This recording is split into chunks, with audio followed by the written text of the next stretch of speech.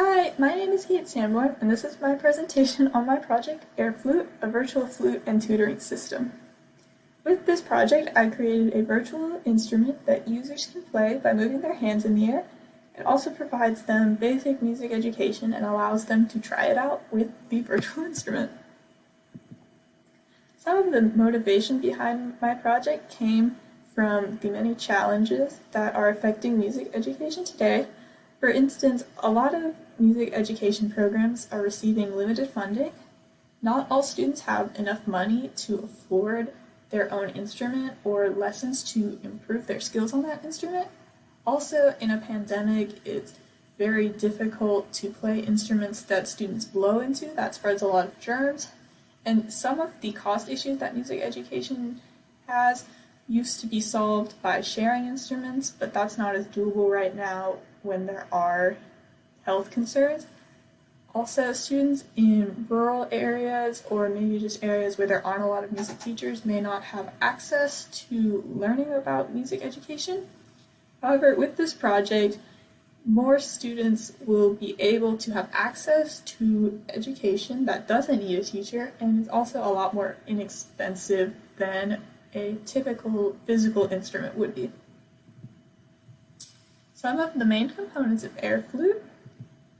The Leap MotionController is the most important part of the project. It is a small device that can read hand movements and gives you output based on that. I used JavaScript to take in the input from the Leap MotionController and then created my project on an HTML page based on the input from the Leap Motion device. As you can see, the Leap MotionController, when you use it, requires both of your palms to be facing away from your body. However, with the flute, your left palm is actually supposed to be facing towards your body, so when you're using AirFlute, you will have to make that slight adjustment by rotating your left hand out. The fingerings on the AirFlute match the visual like this. So you can see your left hand does have to be rotated like I mentioned, and your right hand stays like that. Your thumb is 1, index 2, and then down like that. And same on the right hand, your index is 2, then 3 for your middle and down. As you can see also, the right hand thumb does not have a number. That is because on a physical flute, that finger does not press any keys, so for the AirFlute, the thumb is not pressing any keys either. In AirFlute, there are several features. The three main features are free play, learning notes, and practicing exercises. In free play, users can practice however they want. There's no given music or notes. It's just a place for you students to have fun and try out what they've learned. In learning notes, it teaches individual notes and the fingerings for those, and then once students have learned the notes, they can move into practicing exercises, where that will give them a piece of music and allow them to try it and then provide feedback based on how well they do. This is what the free play looks like. You click this button to begin the flute audio, and then you can see on the visual on the right how your fingers are moving and what keys the AirFlute recognizes that you are pressing. This is the learning notes feature of the AirFlute. You click the button in the top left, it generates a random note for you to try. You can see if you get it correct, it gives you this message below for 50% accuracy or greater on more than 200 frames or captures of Leap motion data.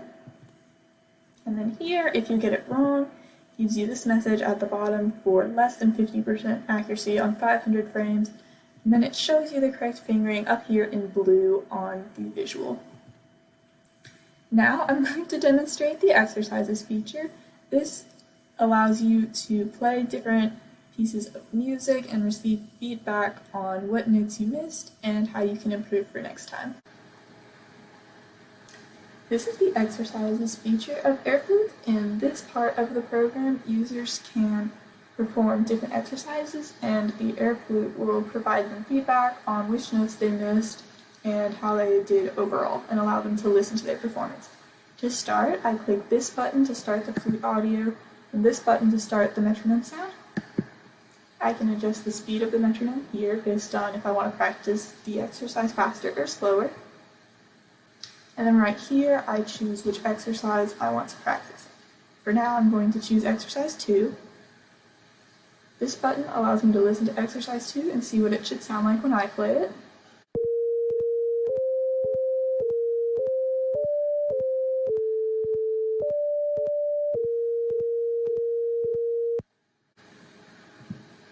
And so now that I know what it's supposed to sound like, I can click here to record my attempts and then receive feedback on which notes I missed and how I did overall. Right here you'll see numbers popping up. That's the metronome indicating what beat I should be on. And it will also give me 4 beats to count in and prepare.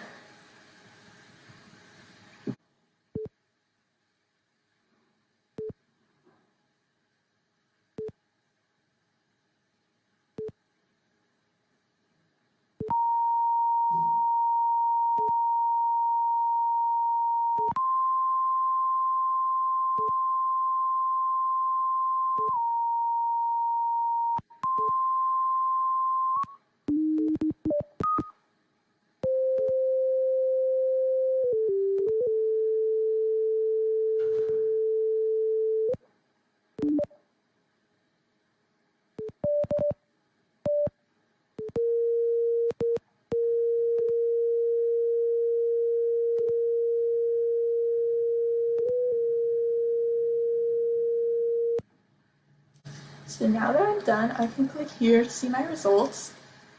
As you can see, I missed number 5 and 8 so that you could see what the incorrect fingering would show up. So if we count 1, 2, 3, 4, 5, I missed this note. We can see that the correct fingering is 1, 3, 4, and then 2, 3, 4. So that means 1 on the left hand and 3 and 4 also on the left hand. So thumb, middle, and ring.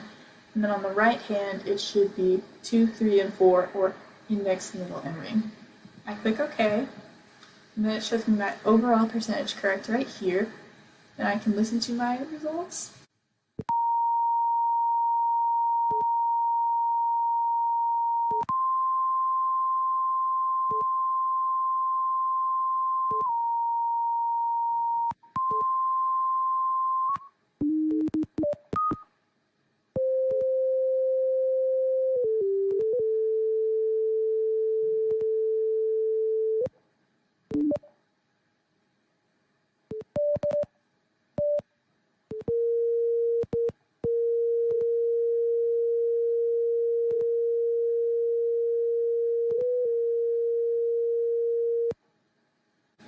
And then now that I've seen how well I've done and I know where I need to improve, I can click here to reset the exercise and start over and try again to improve my score. So outside of that demo, there are several more exercises, and with all of those, students will learn a variety of rhythms, notes, and time signatures so that they're really prepared to start learning more music. So now I'm going to talk a little bit about how the AirFlute works. To determine whether or not a key is pressed, I used the dot product between the direction the finger is pointing and the hand direction. If this dot product is within the correct range, the AirFlute recognizes that the finger is bent, and then it presses the virtual key. With the correct keys pressed, it produces the correct volume and frequency for the AirFlute. And this code and the graphic on the right were inspired by the code from the link on the slides. It was very important to include a metronome with the exercises feature of AirFlute. With the metronome, students can adjust the speed that they practice the exercises. Maybe when they're just learning it, they'd start out at a slower tempo, but as they get more comfortable, they can move into a faster tempo. The metronome is also really important because it syncs what the AirFlute is grading and what the student is playing. For instance, if the AirFlute is grading beat 1, but the student thinks that they should be on beat 3, they will get inaccurate scores. The metronome makes this clear exactly which note the student should be on. To create the metronome, I have a sliding bar that provides input on how fast or how slow the student wants the piece to be played. This input goes to calculate a number of frames per beat. This is the number of captures that the Leap motion does for every beat of the piece. For the first 5 frames, the AirFlute plays a tone to represent the metronome so that students can audibly hear what beat they're supposed to be on. And if the user removes their hands, the metronome stops and it is no longer recording their progress. While this does mean that the tempo will not be constant while the student is performing the exercise, it also prevents students from being penalized for potentially moving their hands outside of the range of the Leap MotionController or losing track of one of their hands. I used a three-dimensional array to store values in the exercises feature of the AirFlute. The first part of the 3D array represents the selected exercise that the student is attempting, so right now it'd be 1 through 5.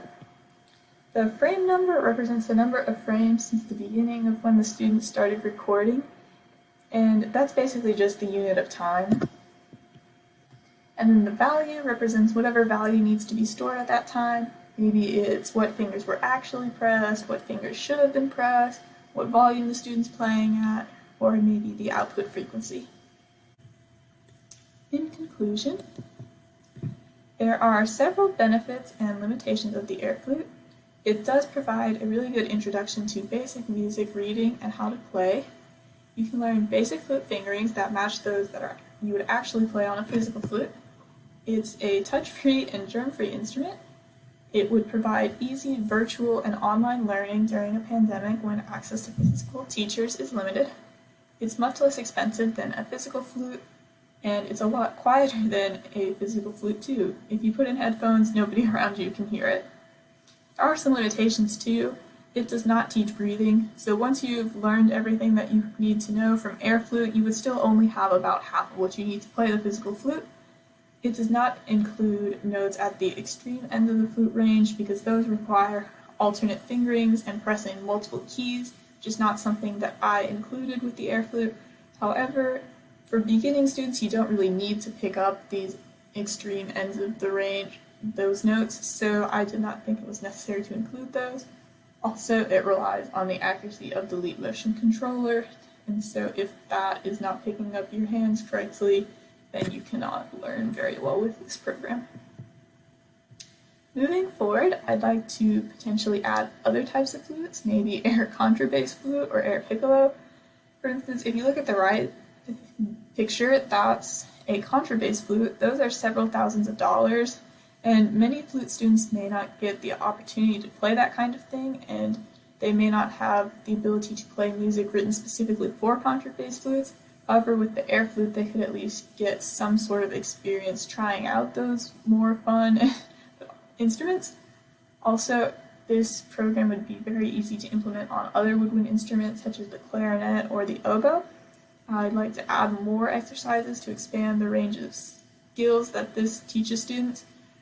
I'd like to add scales and arpeggios because those are fundamentals for any music that you need to learn.